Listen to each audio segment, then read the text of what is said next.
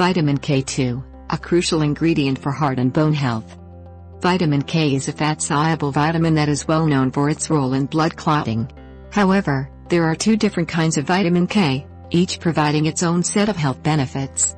Vitamin K1 is primarily responsible for blood clotting, whereas vitamin K2 works synergistically with calcium, magnesium and vitamin D to impart a number of important health benefits, including but not limited to preventing osteoporosis, preventing hardening of the arteries, atherosclerosis 4 and lowering your heart attack risk, directing calcium to your bones, making them stronger, and your teeth to help prevent cavities. It also prevents calcium from going to the wrong areas, such as to your kidneys, where it could lead to kidney stones, or your blood vessels, where it could trigger heart disease. Creating insulin to stabilize your blood sugar, keeping your system sensitive to maintaining correct amounts, thereby protecting against diabetes and helping to prevent metabolic problems associated with obesity. Optimizing sexual function by increasing testosterone and fertility in men. Decreasing androgens, the male hormones, in women with polycystic ovarian syndrome. Suppressing genes that can promote cancer while strengthening genes that promote healthy cells. The 2010 European Prospective Investigation into Cancer and Nutrition, EPIC, study found that high intake of vitamin K2, not K1, leads to reduced cancer risk, as well as a 30% lower risk of dying from cancer. Enhancing your ability to utilize energy as you exercise, improving overall performance. Serving as a mitochondrial electron carrier, vitamin K2 also helps maintain normal ATP production in mitochondrial dysfunction, such as that found in Parkinson's disease. Protecting against neurological deficiencies, including dementia. Prevent infectious diseases such as pneumonia. Improving disease activity in those with rheumatoid arthritis, and, in combination with vitamin D, improving osteoarthritis of the knee. Reducing the risk of osteoporosis and spontaneous fractures in adults with cerebral palsy. Supporting healthy immune function. Supporting growth and development of the fetus during pregnancy. Higher vitamin K2 intake associated with improved heart health. Vitamin K2 deficiency is actually what produces the symptoms of vitamin D toxicity, which includes inappropriate calcification of soft tissues that can lead to atherosclerosis. A recent article in Life Extension magazine 14 also highlights the cardiovascular benefits of vitamin K2. Importantly, a double-blind, placebo-controlled study published in 2015 found that taking 180 micrograms (mg) per day of vitamin K2, MK7 form, for 3 years improved arterial stiffness in postmenopausal women, especially those who had a high degree of arterial stiffness. This study has been lauded as significant because while previous studies have only been able to show an association, this is the first to confirm that long-term use of vitamin K2 in the form of MK7 does improve cardiovascular health. Prior to this study, it was unclear whether taking additional vitamin K2 could actually reverse calcification of the arteries that had already occurred. Other studies also confirm vitamin K2 helps reduce cardiovascular events and lowers mortality. Other previous studies have also clearly demonstrated vitamin K2's importance for heart health and longevity. In the Rotterdam study, 17 which ran for 10 years, those who consumed the greatest amounts of K2 had the lowest risk of cardiovascular disease and cardiovascular calcification, and the lowest chance of dying from cardiovascular disease. People who consumed 45 micrograms of K2 daily lived 7 years longer than people getting 12 micrograms per day. This was a profound discovery because such a correlation did not exist for K1 intake.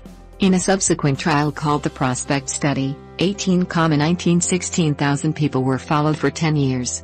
Here, they found that each additional 10 micrograms of K2 in the diet resulted in 9% fewer cardiac events. Vitamin K2 is crucial for osteoporosis prevention. As mentioned, vitamin K2 also plays a crucial role in bone health, and may be critical for the prevention of osteoporosis, brittle bones. Osteocalcin is a protein produced by your osteoblasts, cells responsible for bone formation, and is utilized within the bone as an integral part of the bone-forming process. However, osteocalcin must be carboxylated before it can be effective. Vitamin K functions as a cofactor for the enzyme that catalyzes the carboxylation of osteocalcin. If you do not have sufficient amounts of vitamin K2, you run the risk of both brittle bones and calcification in your soft tissues. In other words, vitamin K2 is necessary to keep your bones strong and your soft tissues pliable. A number of Japanese trials have shown that vitamin K2 completely reverses bone loss and in some cases even increases bone mass in people with osteoporosis. The pooled evidence of 7 Japanese trials also show that vitamin K2 supplementation produces a 60% reduction in vertebral fractures and an 80% reduction in hip and other non-vertebral fractures. One Chinese meta-analysis of 19 randomized controlled trials found that vitamin K2 supplementation significantly improved vertebral bone density in postmenopausal women and reduced the risk of bone fractures. Another 3-year-long placebo-controlled study done in the Netherlands found that postmenopausal women taking 180 micrograms of MK7 per day increased their bone strength and saw a decrease in the rate of age-related bone mineral decline and reduced loss of bone density, compared to those taking a placebo. The differences between vitamins K1 and K2, and why they are not interchangeable. In the 1980s, it was discovered that vitamin K2 is needed to activate the protein osteocalcin, which is found in your bone. A decade or so later, another vitamin K-dependent protein was discovered, matrix glyprotein, MGP, found in your vascular system. Without vitamin K2, these and other vitamin K2-dependent proteins remain inactivated, and cannot perform their biological functions. Another important finding was that MGP strongly inhibits calcification. When MGP remains inactivated, you end up with serious arterial calcifications, and this is why vitamin K2 is so crucial for cardiovascular health. The difference between vitamins K1 and K2 was clearly established in the Rotterdam study, published in 2004. A variety of foods were measured for vitamin K content, and vitamin K1 was found to be present in high amounts in green leafy vegetables such as spinach, kale, broccoli and cabbage. Vitamin K2, on the other hand, was only present in fermented foods. It's actually produced by specific bacteria during the fermentation process. Certain bacteria in your gut naturally produce vitamin K2 in your body as well. Interestingly, while the K1 in vegetables is poorly absorbed, virtually all of the K2 in fermented foods is readily available to your body.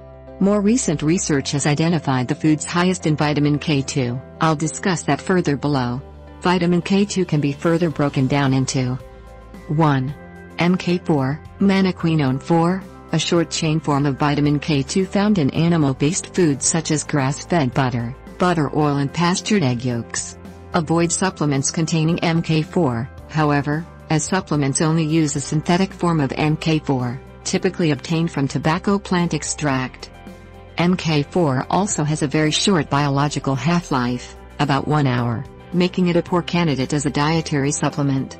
That said, natural MK4 from food is important for good health, as MK4 plays a role in gene expression, turning some genes off and others on, and is therefore important for cancer prevention. 2. MK7, manequinone 7, longer chain forms found in fermented foods. There's a variety of these long chain forms, but the most common one is MK7. This is the one you'll want to look for in supplements, as this form is extracted from real food, specifically natto, a fermented soy product. The MK7, which forms in the fermentation process, has 2 major advantages. It stays in your body longer and has a longer half-life, which means you can take it just once a day in very convenient dosing. Research has shown MK7 helps prevent inflammation by inhibiting pro-inflammatory markers produced by white blood cells called monocytes. Contraindications.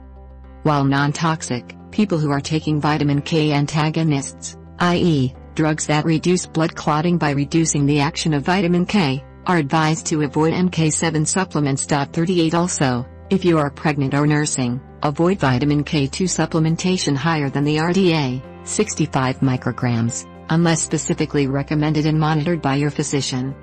If you or your family has a history of osteoporosis or heart disease, I strongly advise adding vitamin K2 to your diet. Taking a little extra vitamin K2 every day is a simple way to ensure your blood vessels don't calcify.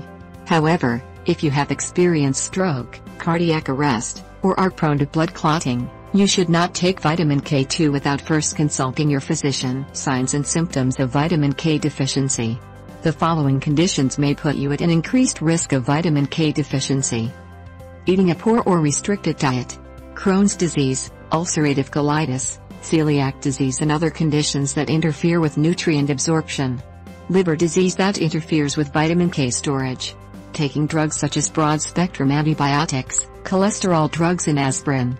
Some of the signs and symptoms of a vitamin K deficiency include blood thinning, poor clot formation, easy bruising and excessive bleeding from wounds, punctures or injections. Heavy menstrual periods, anemia, looking tired and pale, feeling weak and listless. Bleeding from your gastrointestinal tract, blood in urine and or stool, frequent nosebleeds. When supplementing, balance vitamin K2 with magnesium, calcium and vitamin D. One of the major benefits of getting your nutrients from a varied whole food diet is that you're less likely to end up with lopsided nutrient ratios. Foods in general contain all the cofactors and needed co-nutrients in the proper ratios for optimal health. Essentially, the wisdom of Mother Nature eliminates the guesswork. When you rely on supplements, you need to pay closer attention to how nutrients influence and interact with each other in order to avoid getting yourself into trouble. As mentioned, we know that vitamin K2 acts synergistically with magnesium, calcium and vitamin D, so it's important to consider all of these ratios. Unfortunately, we don't yet know the precise ideal ratios between all of these nutrients. Some general guidelines and considerations include the following. Magnesium will help keep calcium in your cells so they can do their job better. The ideal ratio between magnesium and calcium is currently thought to be 1:1. Keep in mind that since you're likely getting far more calcium from your diet than your magnesium, your need for supplemental magnesium may be 2 to 3 times greater than calcium. Magnesium and vitamin K2 also complement each other, as magnesium helps lower blood pressure, which is an important component of heart disease. Vitamin K2 has 2 crucial functions: cardiovascular health and bone restoration. By removing calcium from the lining of the blood vessels and shuttling it into your bone matrix, vitamin K2 helps prevent occlusions from atherosclerosis. Meanwhile, vitamin D helps optimize calcium absorption.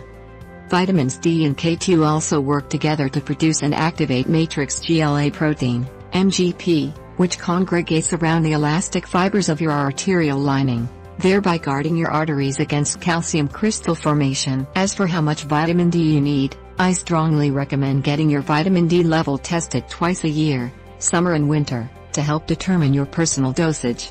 Sensible sun exposure is the ideal way to optimize your levels, but if you opt for a supplement, your ideal dosage is one that will put you into the therapeutic range of 40 to 60 nanograms per milliliter.